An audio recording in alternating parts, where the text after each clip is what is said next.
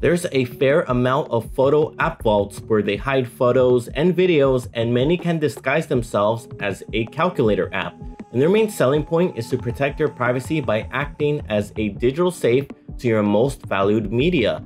But it's just so creepy that many of these apps can have ad trackers and analytics that feel counterproductive to protecting your privacy. Because why mix the idea of privacy with a business model that disrespects data privacy?